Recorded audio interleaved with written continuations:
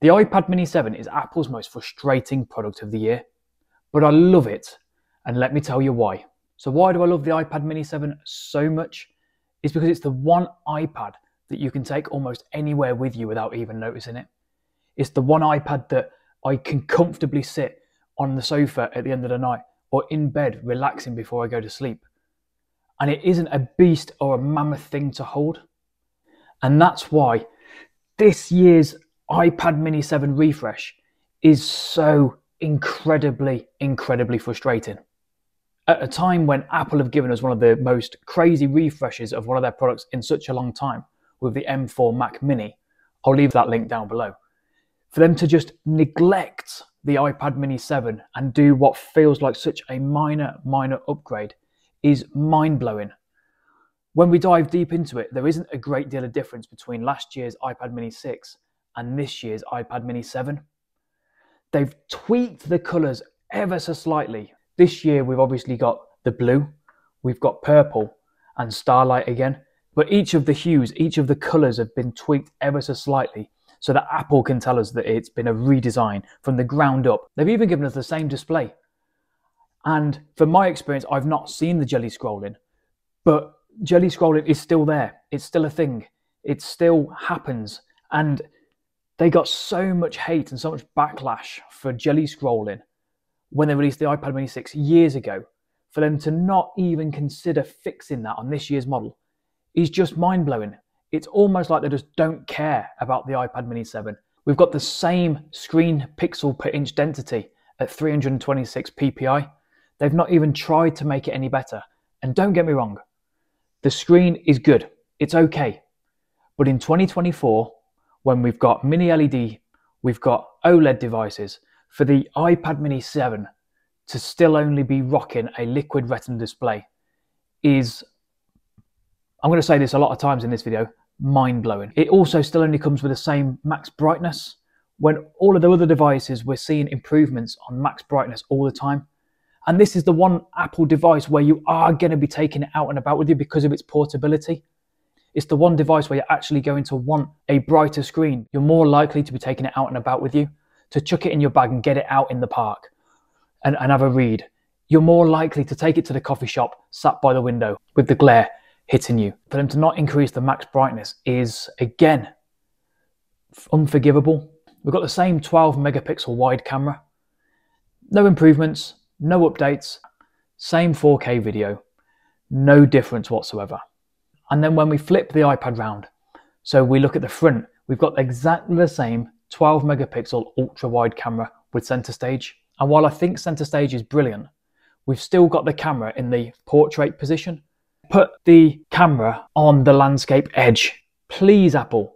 We've even got, according to Apple's website, the exact same battery life for this iPad mini 7. Even though we've now moved to the A17 chip, even though we've moved from a 5nm to a 3nm chip, we've still only got the exact same battery life when we've got the same size screen, the same quality screen. The only thing that's changed is the chip, which is more efficient, it's more powerful, yet we haven't gained any extra battery life. And Apple are always saving costs, and that's why we're still rocking Touch ID on the top of this iPad mini. Apple could, with the size of the bezels on this thing, quite easily fit Face ID into that bezel, and it would seamlessly fit into this iPad. And Touch ID is fine. It's really responsive, it's accurate, it's quick, it's a good Touch ID. But when you're used to an iPhone 16 Pro Max, or you're used to an iPad Pro, when you do start to use the iPad mini, you do forget that you've got to put your finger on the top of the device. You do end up just flicking and waiting and thinking, why isn't that? And then you go and press it again. That's everything Apple have kept the same when you compare the iPad mini 6 and the iPad mini 7. There are, however, some minor changes that Apple have made to the iPad mini 7, which don't constitute much of an upgrade or much of a justification for upgrading your own device. One of the most important upgrades for the iPad mini 7 this year is the A17 Pro chip. From the 5nm to the 3nm chip, we are going to see an improvement in that device's performance. And the only reason we've got the A17 Pro is to allow Apple Intelligence to come onto this device. Whilst you can't get Apple Intelligence right now in the UK, you can get it in the United States. So if you're watching this in the US, I hope you're enjoying it. But the only reason we've got the A17 Pro is for Apple Intelligence. It's got that extra RAM, that extra processing power to be able to do all of the computing that Apple Intelligence is going to need to do. And Apple Intelligence, they have spent so much money on saying how good Apple Intelligence is going to be, how important it's going to be as a revolution. Tim Cook recently said it's going to be one of the biggest things to ever come out of Apple. And from what I've seen so far, and what I've seen other tech YouTubers talk about, is the fact it's actually quite poor.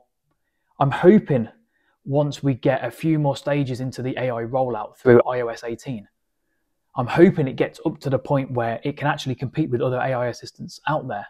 But at the moment, if you're thinking about buying an iPad mini 7 just for the AI capabilities, don't do it. One of the best upgrades they have made to the iPad mini 7 this year is the increase in base storage. For the same price, you're now getting double the amount of storage. We've gone from 68 gigabytes up to 128. And as a user, that's quite important. You can't expand this memory. You can't increase it. You can put all of your photos onto iCloud, but once you've done that and you're then building up the storage through apps on your device, once you hit that 68 gigabyte capacity, that's you done. So Apple had to, in 2024, up it to 128 gigabytes or risk being mocked even more by the competition. Alongside the iPad mini 7's updated chip, Apple have also updated the Wi-Fi capabilities within the device, and we've gone from Wi-Fi 6 to Wi-Fi 6E, essentially giving access to a fast lane on your Wi-Fi router to increase speeds to make you be able to download content much quicker.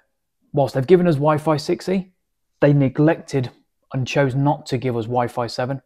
So whilst having Wi-Fi 6E is a nice step forward, it's not the big step forward that we'd have liked to have seen if we'd have been given Wi-Fi 7. When we got the update to iPad mini 7, Apple were a little bit sneaky.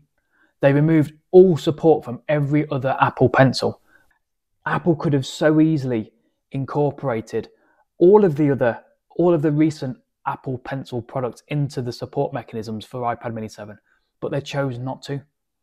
It's another one of those things, as Apple fans like I am, you accept it, you buy the new iPad Pencil Pro, you enjoy it, but your bank balance really does take a hit when Apple make decisions like this to make you upgrade other products in line with a mediocre iPad mini update.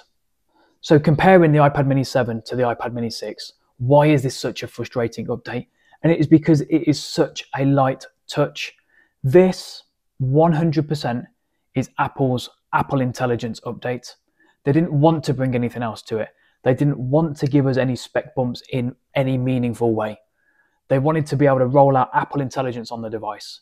They wanted to be able to say that in 3 months' time, all of their devices have been updated and upgraded to be able to support Apple Intelligence. So if you've made it this far, you're clearly interested in trying to figure out if the iPad mini 7 update is worth upgrading your own iPad mini. And the truth is, if you have an iPad mini 6, this is not worth the update. It's not worth £499 or $499.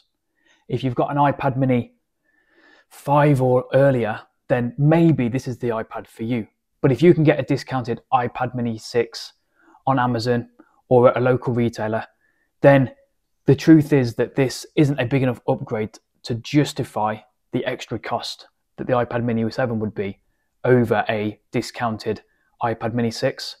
So this is Apple's most frustrating product of 2024. But it's the one device that I'm going to use every single day. It's going to be the one device that I use on the sofa or on bed when I'm trying to relax and unwind.